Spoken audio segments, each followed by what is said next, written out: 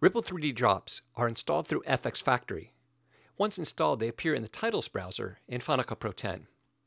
Ripple drops are based on our Ripple 3D scenes and Ripple 3D styles templates. The key differentiator is that you're able to use your own texture to apply to text with Ripple drops. There are three templates. The floor drop and wall drop templates are based on the same idea as the Ripple 3D scenes, while the open drop template is based on the same ideas found in Ripple 3D styles. Let's look at how they work. Here's the open drop template. In the inspector is a drop zone for your material. Simply click on the drop zone, and then in the library browser, navigate to a material you want to use. You can click through different materials to locate one that you think that you want to use.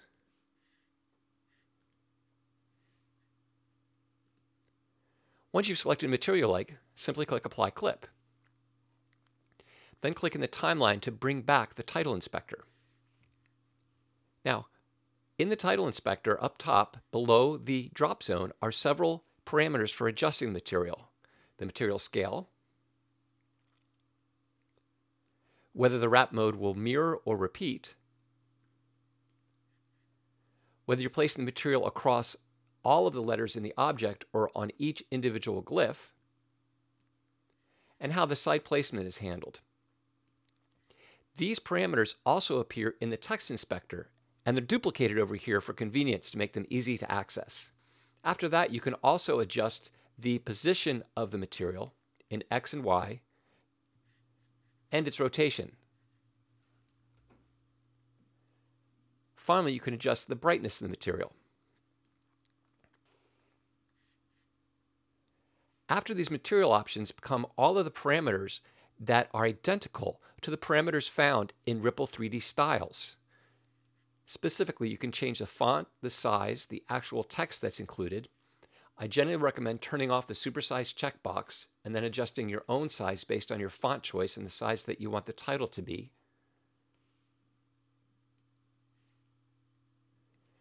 A variety of other parameters to adjust the font. Lighting parameters. And then a set of animation options. There are a set of animation presets, as well as a variety of parameters to adjust these presets. In addition, you have the ability to manually keyframe the position and rotation of the text up here, and the position and rotation of the camera as well.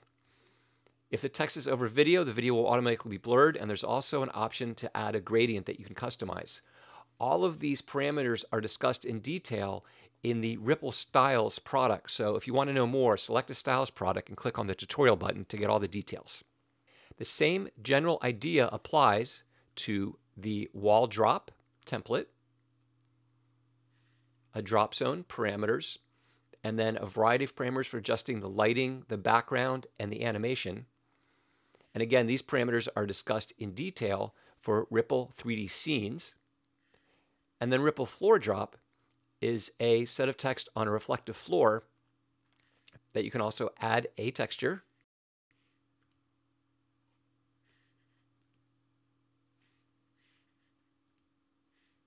And then make all the same adjustments. And again, to learn the details of how to use this template in terms of animation and lighting, check out the Ripple 3D Styles templates.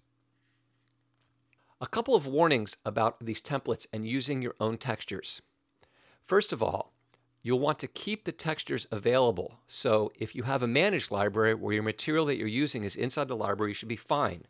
If you're using material that was left in place when you imported or moved to an external location, that external location needs to be accessible, just like any other media, to be available in the timeline.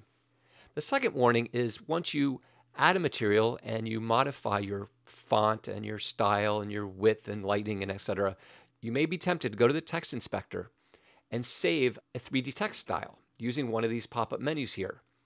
However, that will not work with drop zones. It's a function of how Final Cut Pro 10 works with saved text styles that it will not work with drop zones. You'll be able to save it, but when you apply it, the texture that you used will not be available because Final Cut Pro is not where it is. So these work independently, but not in conjunction with textiles. So I hope this quick overview is helpful, and have a great time. This is really fun to work with this and apply your own materials to text in Final Cut Pro 10.